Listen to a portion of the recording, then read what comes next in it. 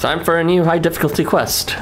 It is a tall map with a regular objective of clearing everyone. And we have only Nether and Ether units plus Yamasachihiko and Oz. Now, I don't think that Oz or Yamasachihiko do anything special like Guts or Evasion. So I am just going to shamelessly use a Kotaro setup for my first attempt. We'll just have to see if this works or not. Let's go. No Guts, no Evasion. Alright.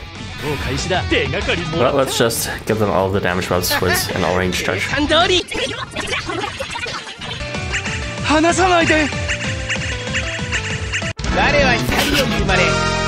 Incredible challenge quest. Absolutely beautiful. Amazing. 100 out of 100. I applaud you, LifeWonders.